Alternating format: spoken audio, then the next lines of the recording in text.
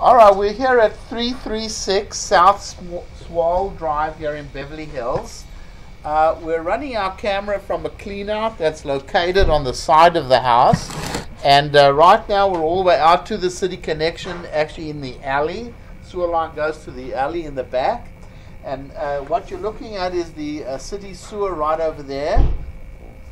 So as we pull our camera back, this is a section of 6-inch clay lateral coming back. Actually looks pretty clean. This looks good. We do have some roots over here. Okay, so there are roots in the pipe over here. These could be cleaned out with a hydrojetter. Periodically you're going to need to have this hydrojetted. As we come back, it comes to a 4-inch clay pipe. Okay, now this is, it has a lining in it, a cured in place pipe lining.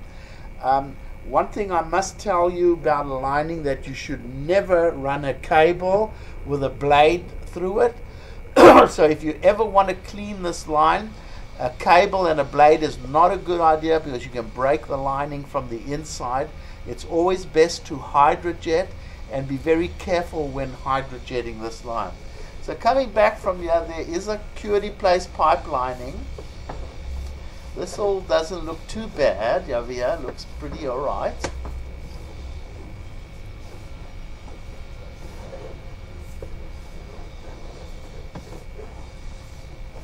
So at this time, this looks pretty good so far.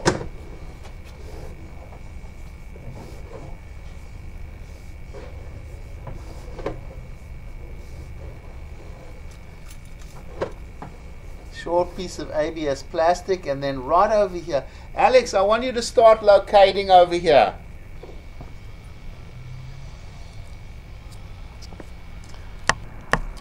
Okay, so this we've located underneath the bricks, 5 feet deep over here.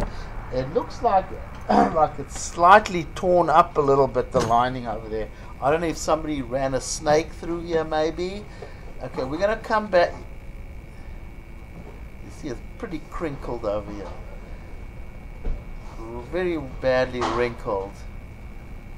Yeah, now that looks like pieces of lining over here. Okay, let me just pause the recording and locate this. Alex, just go forward a little bit. Okay, stop. Yeah, you see, this is definitely a piece of, that's under the house. Well, okay, so this definitely is lining that's been chewed up. Let me go ahead and locate where we are. Okay, so this we've located under the house. Just pull it back a little bit, Al.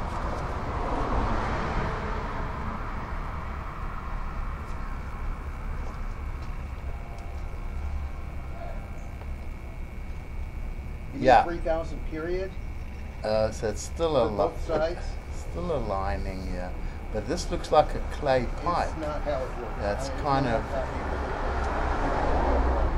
yeah, it looks like it was like a clay pipe here that's going underneath the structure of the house, and it's been lined, but this lining is damaged.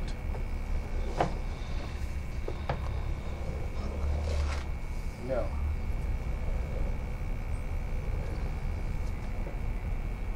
Still, Okay, that's so clay I can say pipe. the same thing back to you. This is cast iron over here. Work on Okay, let me pause the recording here.